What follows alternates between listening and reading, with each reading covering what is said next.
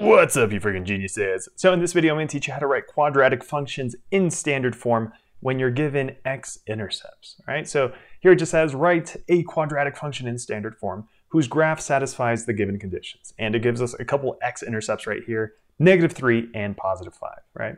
And just to remind you, standard form is this function right here. So it's just f of x is equal to ax squared plus bx plus c. So we want our answer in this form right here.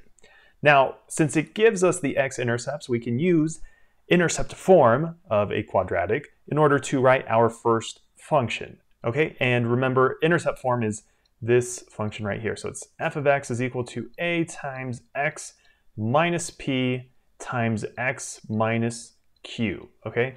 A right here is just a number. It's just a coefficient. It can be any number, positive or negative.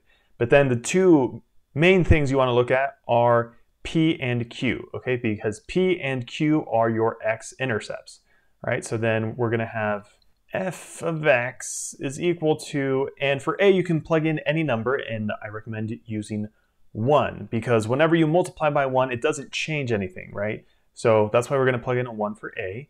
And then in parentheses, we're going to have x, and then we're going to plug in our x-intercepts. So we have a -3 and a +5, okay? But when you plug it into your parentheses, you want to put the opposite sign, okay? So since here we have a -3, here we're going to write that as +3, okay? And then for our other set of parentheses over here, we're going to have x, and then here we have a +5, so here we're going to write it as a -5, okay? That's the only trick with writing these in intercept form. You just want to make sure you flip the signs from what your x-intercepts are, okay?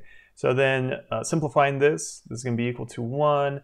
And then here we just have a binomial times a binomial, right? So in order to multiply these two together, you just need to remember the FOIL method, which stands for first, outer, inner, last. Okay, and in case you don't remember the FOIL method or how to multiply these together, I'll link that in the card above, okay? First, we're going to multiply first, then outer, and then inner, and then last. Okay, so then in parentheses here, we're going to have x squared minus 5x plus 3x minus 15. Okay, now here we can combine like terms, right? So we have a -5x plus 3x, so that's equal to -2x or -2x. So then this is all equal to 1 times x squared minus 2x minus 15, all right? And now we just have 1 times all this crap over here. But remember, when you multiply by 1, nothing changes, right? So our final answer right here is f of x is equal to x squared minus 2x minus 15. All right, so there's your function in standard form.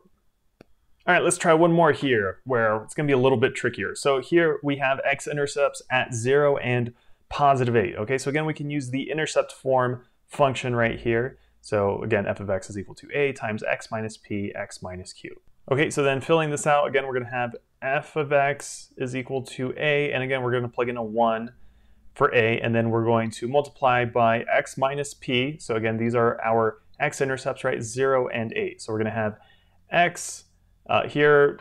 0 is not positive or negative, so you can write minus or plus 0. I'll just put -0. And then we have a +8, right? So we're going to have x minus 8. Okay, now remember, whenever you multiply by 1 over here, it's not going to change anything over here, right? So we can actually just drop this already. So then this is going to be equal to, just in parentheses, x minus 0 times x minus 8, okay? Now here, x minus 0, this is just equal to x, okay? Because when you subtract 0 or add 0, it doesn't change your value, right? This is just still going to stay as x. So whenever you have an x-intercept at 0, which you'll probably see often, your parenthesis over here is going to simplify down to just x, okay? And then we're still multiplying by our other one over here, right? X minus 8, okay? So then to simplify this, we just need to multiply these together. So x times x, that's equal to x squared, and then x times -8, or -8, is equal to -8x, right? So then we have f of x is equal to x squared minus 8x, right? So there's your function, again, in standard form. So if you found the video helpful, definitely leave a thumbs up down below. And if you have any other questions or want to see any other examples, just let me know in the comment section below.